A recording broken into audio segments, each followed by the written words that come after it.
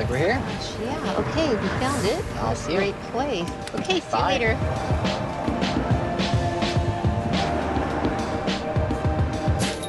Hi. Hello. Hi, I'm Tyler. Oh my gosh. Oh, great to meet you. Welcome to my house. Thank you so much. What a unique location. I love it. It's my home away from home. Oh, nice. Awesome. You want to follow me? Sure, absolutely. I have absolutely no idea who this client is today, but I can assume that based on where we're at, she probably has something to do with sports. This is definitely a first. Yes, I'm a little violent, but That's all good. you want to sit down? Sure. My name is Natty, and I am a WWE diva.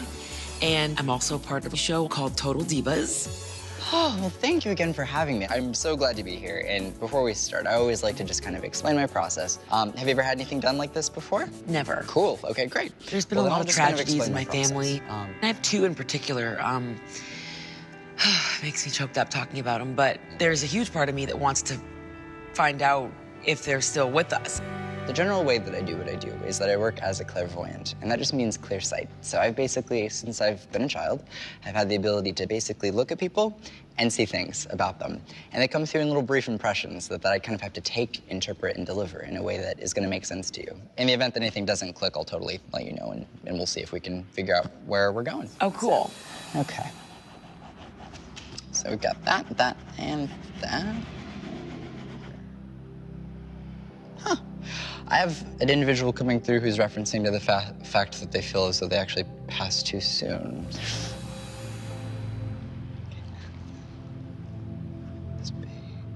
Do you have any objects with you, by chance? I have two photos. Okay, what I'm gonna do now is I don't want you to give me any additional information. Is it possible that I could hold on to the photo of that particular person at all? Like, is it there? Yeah. Yeah. Hand it to me upside down so that I can't see. Thank you so much. Awesome. Yeah. Okay. Wow, okay. Yeah, we're gonna talk. There's a lot here. Okay, this is gonna get kind of personal. There's a child that's coming through. There's a reference to saving a hat. Yep. Does that make sense to you? There's a reference to the name Matt that's coming through. Matt or Matthew. Yeah.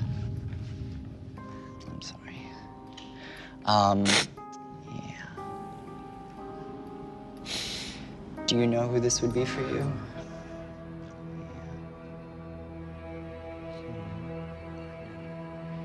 Matt is the name of the person that passed away. Oh, okay. Was there anything regarding his passing that was on your end or on family's end unresolved? Matt, that was my cousin. Yeah, and he was 13 when he died, and I was 14. Wow. You know, it was like actually something that made us take a different life direction, and we moved our lives to be closer to our family in Canada. He was like the first death in our family. It was the first time I really experienced like what it was like to lose someone. Mm-hmm. When Matt was wrestling in the ring, he just bumped a certain part of his body, and everybody has staph in them, but his staph just, out of a freak thing, became active. It just caused a crazy effect in his body, and they just couldn't save him. This could happen to any of us. And his dream was to be a wrestler, like myself and my husband. Oh, wow. Yeah, but he, you know, he didn't get to fulfill that dream, so we felt such a strong obligation, you know, obviously to fulfill our own dreams, but to also, you know, honor Matt and be like, okay, you didn't get to do this, so we're gonna, you know, we're gonna honor our dreams by, you know, dedicating them to you. I knew Matt was a part of my success because I felt like after he passed away, he was always looking out for me, and he loved wrestling, and by me being able to live my dreams, you know, I feel like Matt's a part of that, and he really inspired me in a lot of ways.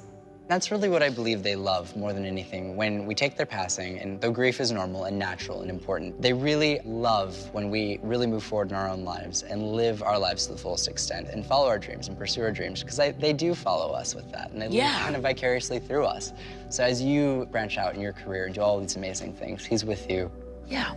We all deal with loss in some capacity, and our first instance of understanding what it's like to go through the grieving process is always one of the hardest. And that's why he made it a point to come through, even after all of these years. He was still around. There's a lot coming through that I have to distinguish. You've got that, and that, okay. I really want to connect to this energy more, just because there's a lot there that This energy that's coming through, for whatever reason, is just acknowledging that there's the reference to the chest, and I don't know why I'm going to the chest so much, but this feels quick. I'm going too fast. I basically, for whatever reason, the back of my head is hurting, and then I'm getting the front of my chest. So why would my chest be hurting with this person? Because that's the initial impact for the person. Okay. The strange thing about this particular person's passing is that they're referencing to the fact that when they passed away, the timing of it, I feel like there's a celebratory kind of a tone to it. And that's kind of the weird thing. There shouldn't be a celebratory tone to passing. But what's being acknowledged is that when I die, there's a reference to a time frame of like what should be a positive time, what should be a fun time, isn't. And that's the way that it comes across. Celebratory almost, like excited, like this feels like this should be a really good thing. And then I feel like a tragedy strikes in this. Yeah. But it was my Uncle Owen. His name was Owen Hart. Wow. And he was also a wrestler in WWE. And he was in an accident in the ring. And so it happened in front of about over 10,000 people. So when you talk about being a celebration and a party, it was at a big wrestling event. Wow. So there's a lot of excitement and hoopla around it.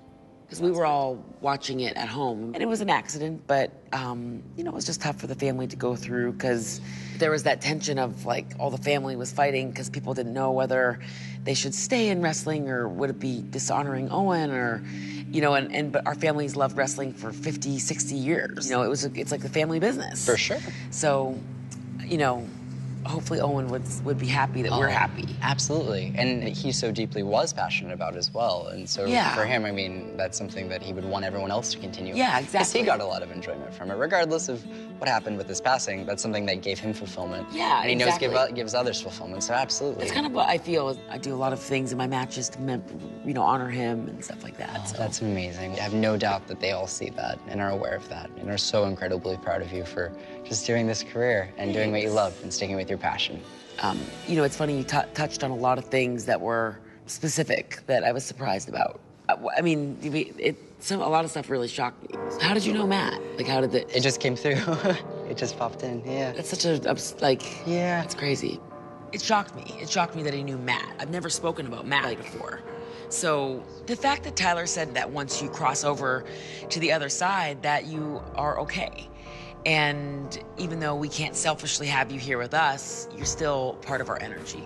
That meant everything because I think that's all that any of us want to have is just peace of mind. Well, thank you so much. Oh my gosh, Tyler, it was so nice to meet you. So great meeting you.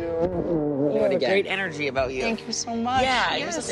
You feel like such a warm, loving, kindred spirit. That's the goal, absolutely. I mean, Tyler gave me a lot of life lessons today, and if he ever needs to do a sharpshooter where he puts somebody in a really strong submission move, I'd be happy to show him the ropes. Just give me a call, Tyler. Let me get a picture with you. Awesome. I'm a selfie princess. Oh, cool. I really hope Natalie leaves this reading feeling like she made a real connection to her loved ones and got the validation that they're proud of her, continuing the legacy and encouraging her and her family in moving forward.